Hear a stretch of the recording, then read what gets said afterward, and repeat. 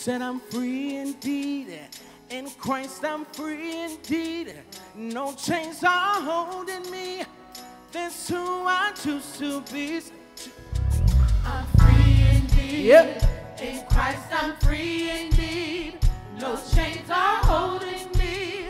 It's who I choose Sing to it. be. Said I'm free indeed. Say I'm free indeed. Yep. In Christ I'm free indeed. No chains are holding me. It's who I choose. It's who Sing it again I right there. Hey. Said I'm free indeed. Say yeah. In Christ I'm free. Can you just say this with us? No chains are holding me. It's who I choose. Come on. to be. Said I'm free indeed. Lord. Free indeed. Yeah. In Christ I'm free indeed. Come on. No chains are holding me. Here we go. Sing it. Sing I choose to be. I choose to be free. Sing it. Sing I choose to be. Do I have any free people this morning? Sing I choose to be. Yeah. Sing I choose to be. Sing it. Said I'm free indeed. Say yeah. In Christ I'm free. No chains. No chains are holding me. It's who I choose to be. Who I choose Come on, sing it. Sing I'm free indeed. Say yeah, Lord. Christ I'm free. No chains are holding. Chains are holding It's who I choose to be. who I choose. Sing it again. Said I'm free indeed. Say yeah, Jesus. Christ I'm free. No chains are holding me. Chains are holding This who I choose to be. who I choose. Come on, sing it. Sing I'm free indeed. Say yeah, Lord. Christ I'm free. No chains are holding me. Chains are holding This who I choose to be. Hey, sing I choose to be. I choose to be free, Lord. Come on, sing it. Sing I choose to be free. choose to be Oh, hey, said I choose to be free. Say it again. Hey, said I choose to be free. choose to be Come on, sing it right there. I choose to be free. Yeah. Thank you, Jesus. Sing I choose to be free. choose to be Come on, say it. I choose to be. Sing I choose to be. Let me hear you. Come on, I choose to be free. choose to be Come on. You're no longer bound right there. Say I choose to be free, Lord. Oh, Jesus, I choose to be. choose to be Yeah. Sing I choose to be free. choose to be Thank God that I'm free, y'all. choose to be I'm no longer in bondage, y'all. But who the Son sets free is free.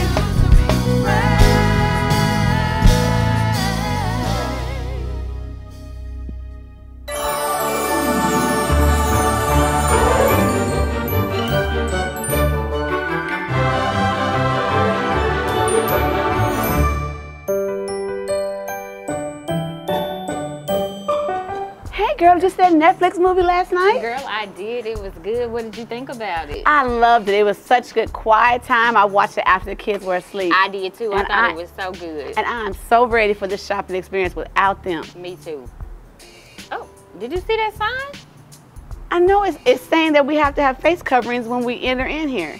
I mean, with everything going on with COVID, I guess it's the best thing to do. I mean, but everything has changed from our community, our church, even our homes and schools. We're all required to wear these masks now. I know it. I guess it's for the best. We just put our mask on.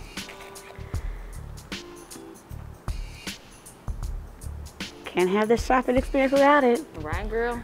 I guess Okay, we you ready? can. Let's go. Okay.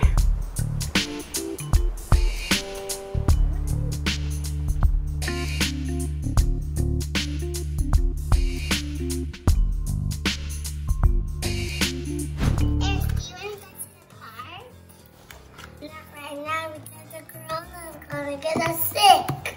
Oh no. Where are we supposed to do that? jump on the trampoline and play.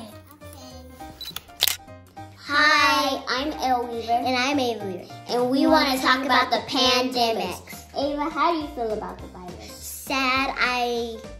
I want to be with my friends, but I'm not because the virus been like here like for like a long time.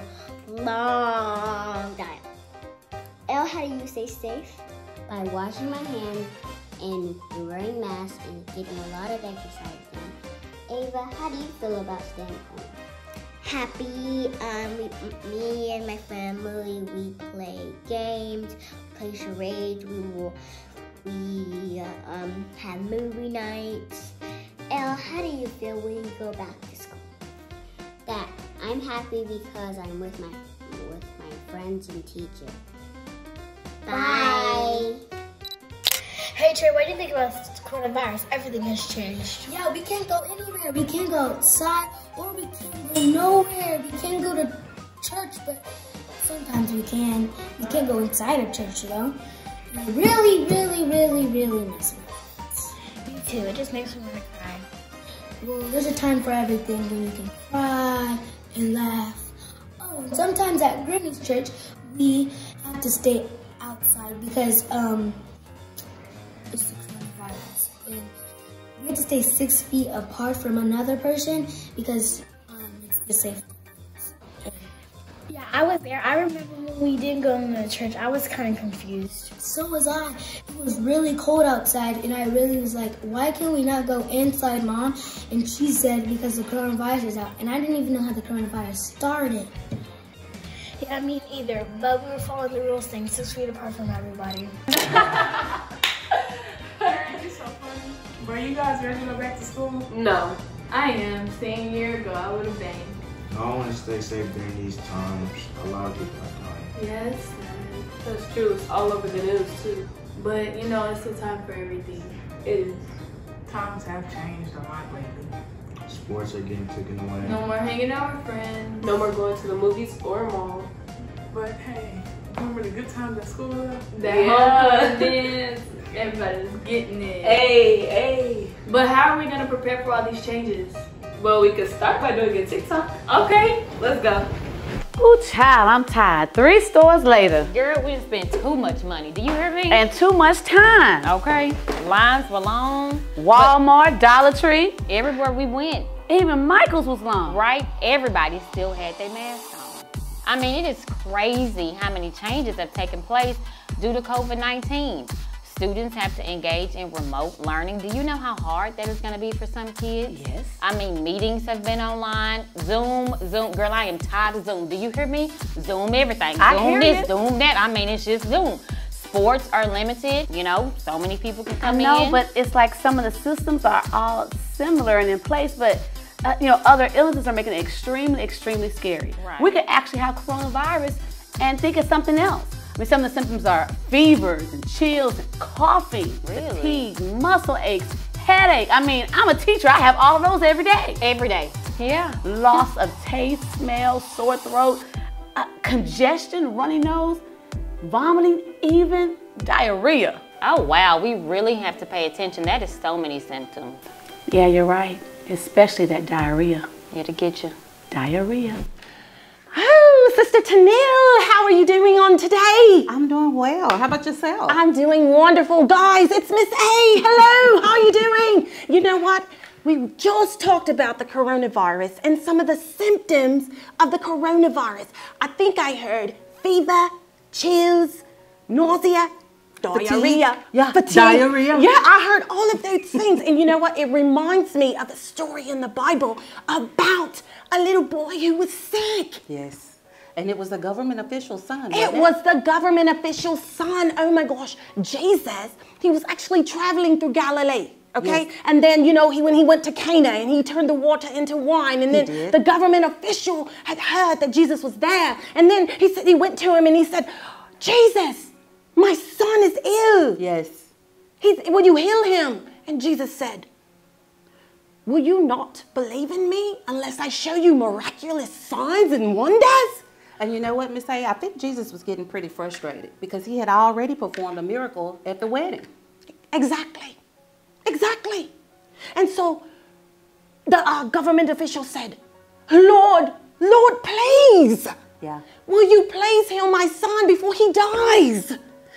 And the Lord said, go home. Yes, Your son is well. He is alive. He's going to be healed. Can you believe that? Yes. I mean, when somebody speaks to you, somebody normal, if they say, hey, go home, your son or your daughter is going to be healed, are you going to believe them? Well, in that case, if it's just some ordinary person, it would be hard to believe. But in this particular case, because it was Jesus, yes, exactly. I would believe. And he did. And so he decided to go home. And when he did, on his way, some of the servants came up to him and they said, hey, your son is alive and he's well. And he was like, wait a minute. Yeah. What do you mean? He still had a hard time believing. And so he said, well, when did he become well? When did this happen? And they said, well, it happened yesterday around 1 o'clock. And so he got to thinking to himself and he said, you know what? That was around the same time that Jesus had told me to go home and that my son was healed. Yes. And so after that, you want to know what happened? What Do you happened? guys want to know what happened? They all decided to believe in Jesus. Isn't that amazing? It's amazing. That is so amazing. Yes. And so, you know what? And with that, there are 3 things that we have to remember. Yes. When we're dealing with this. You want to share that first thing? I do. All right, let's and it talk comes about from Ecclesiastes 3. Times change, but God remains the same. Several changes are taking place every day, Miss A, but God's unconditional love remains the same.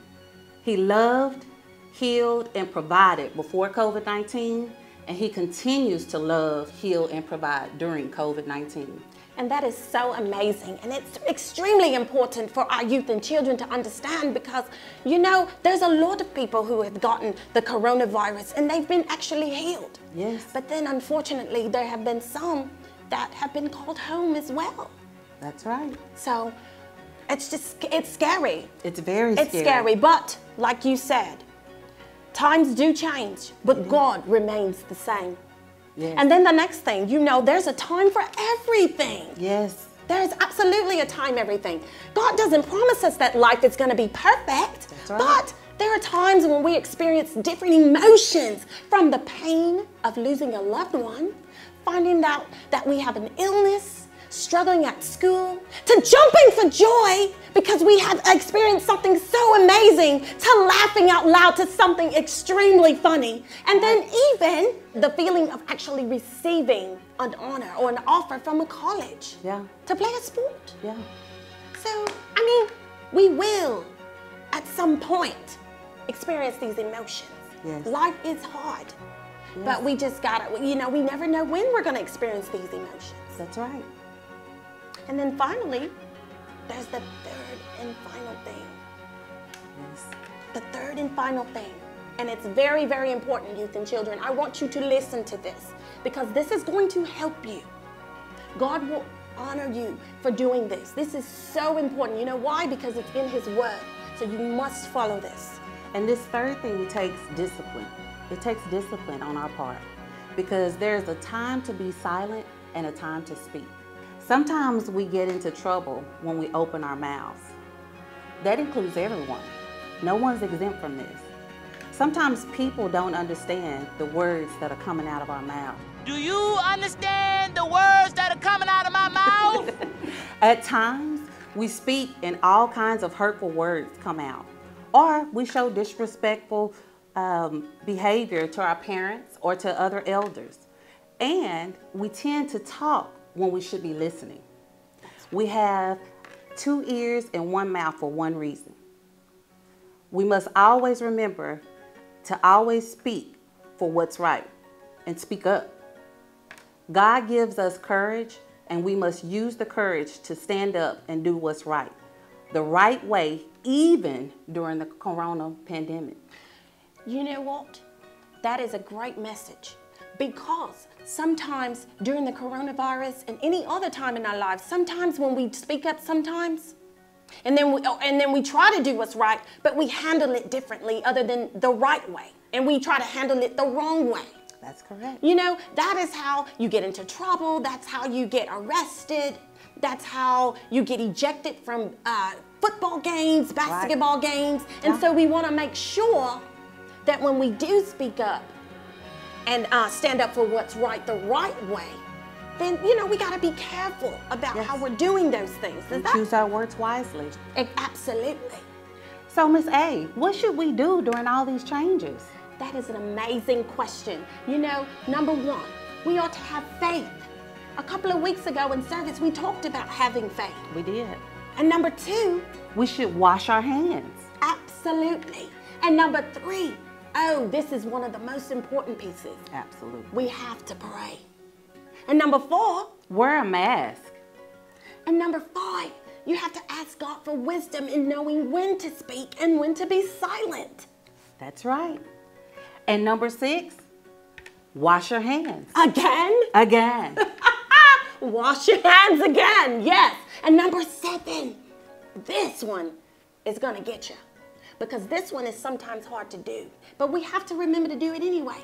But you have to love and encourage others. Yes, you do. And finally, wear a mask. You better put on that mask.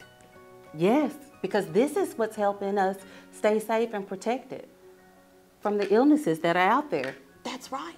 And so you know what? To top all this off, boys and girls, we've got an activity for you. We're gonna try something out because you know what? We're talking about changes with coronavirus and changes in our lives. And so we're gonna see how you are going to handle some of these changes. You ready?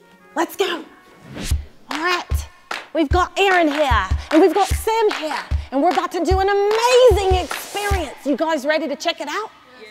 All right, so each bowl represents a change that may occur in your life. All right, because you know we go through all kinds of changes, especially during coronavirus. And so what I want you to do is you're gonna put your hand in each one of these bowls. And then when you get to the end, you're gonna wash your hands. And then you're gonna dry your hands. And then we're gonna talk about these changes and what these changes mean in our lives. All right? All right, Sam, are you ready? Yes. All right, I want you to stick your hand in that first bowl there. All right, move on to the next.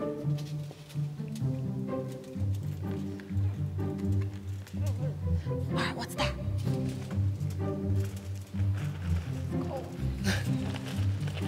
Now, try that one.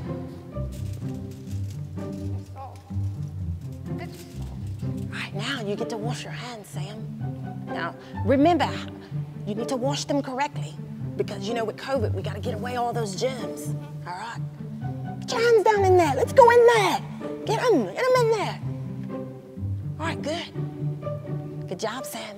All right, Aaron, you ready? Let's see. Oh, what is that? Well, I can't tell you yet. Come on, come to the next. Oh no, that's way too cold for me. All right, try this bowl.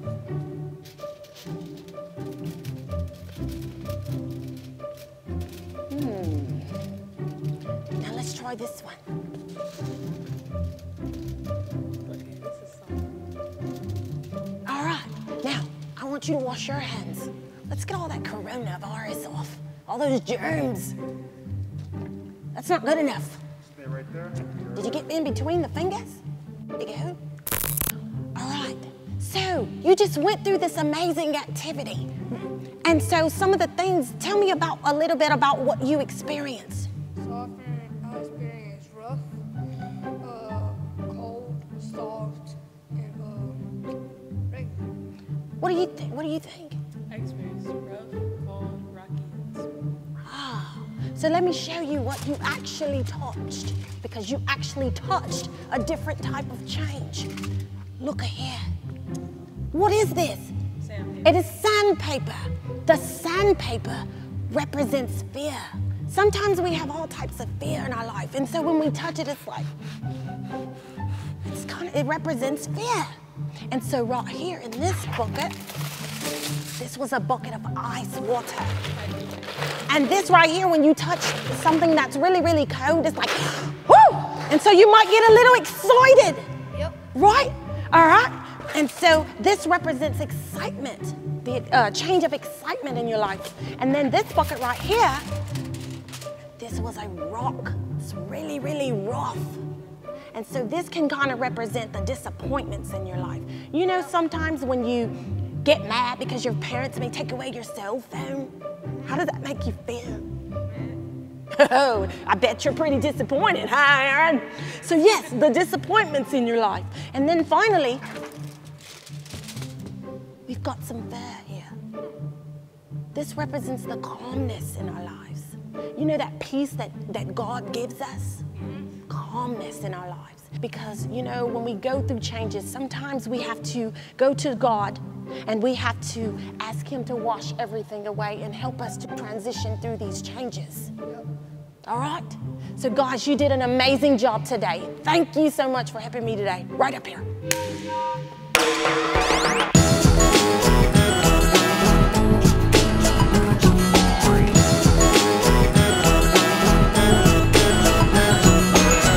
Hello, friends and family at DC3. This is your superintendent, Dr. DeAndre Weaver, Superintendent DeSoto ISD.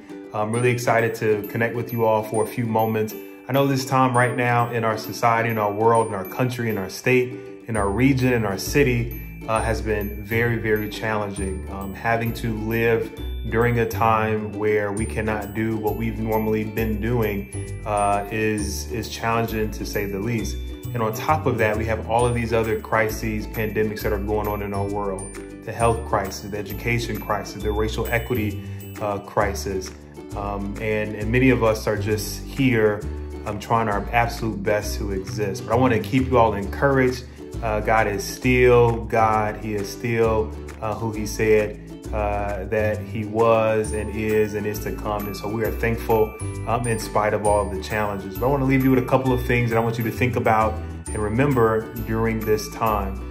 Number one, I think it's really important that we all, for students, for adults, that we all create a schedule for ourselves each day, and we stick to that schedule. You know, being at home gives us an opportunity to not stick to a schedule, but I think it's really important to at least try to organize your day in a way where there is some level of routine.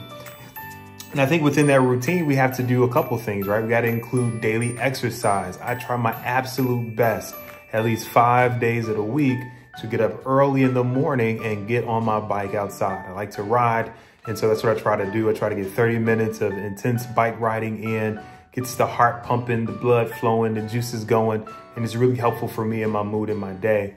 I also take a moment every single day to just spend time with God, you know, in prayer and worship. That really helps me to create some opportunities to have some encounters with my own Lord and Savior, Jesus Christ. And that really affects my mood and how I'm able to perceive the rest of the day. So, hey, I encourage you to do the same thing within your schedule. I also want to encourage you all to take frequent breaks throughout the day. Take moments to disconnect from whatever it is you're doing, whether that's studying for a test or doing assignments online or working with the teacher remotely, or if you are working at your job. I encourage you to take those frequent 10, 15-minute breaks that just allow you to clear your mind so you can stay focused on the thing that you're trying to do. The fifth thing I would encourage you to do too is to try to eat healthy as much as possible, as many days as you can throughout the week. Try to eat as healthy as you can because what you put inside of your body affects how your body operates, how it functions, how you feel, your mood. And because many people are not getting as much exercise as they should be every day, putting bad inputs in your body does not help your output either. Actually, it makes you a little bit more susceptible to being sick later on, or heck, even catching this virus. It could harm your health.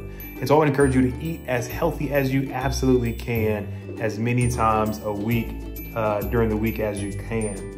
And then I would encourage you all to schedule time to connect with friends and family. You know, being at home sometimes by yourself and disconnected to the outside world, your friends, or maybe some of your extended family members, it creates this sense of isolation.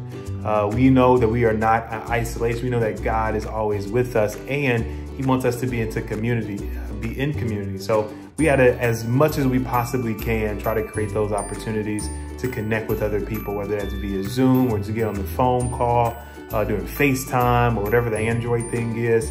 Just connect with as many people as you can to get that personal connection going on so that you don't feel isolated during this time.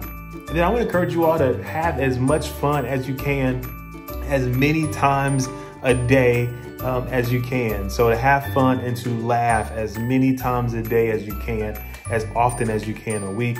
Just laughing and having fun does something for your soul. It keeps the perspective on the right things. It releases, all these types of endorphins or toxins or whatever the scientific words are for it, but it helps keep you in a good mood so that you can function during the day. And I can tell you, if you get into a routine, a habit of doing something as simple as laughing and having fun, it'll really help you get through the long haul here.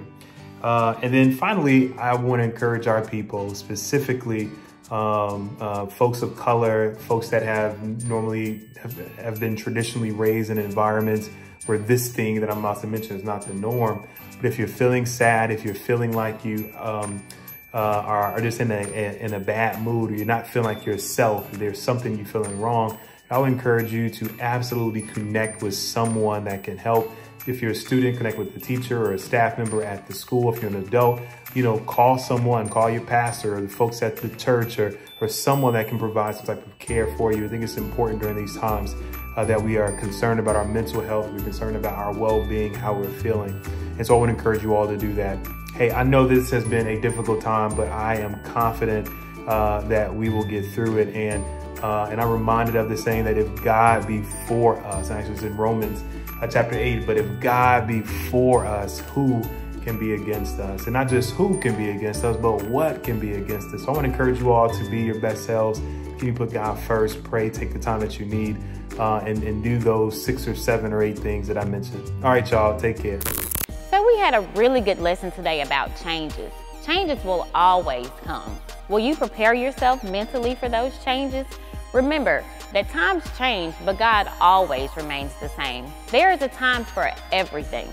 There is a time to be silent, and there is a time to speak up. Romans 8:28 says that in all things we know that God works for the good of those who love Him, who have been called according to His purpose. So keep Christ in your hearts and love Him because He loves us unconditionally. So this week, let's practice on what to do during the changes that we face. Don't forget to wash your hands and to wear a mask.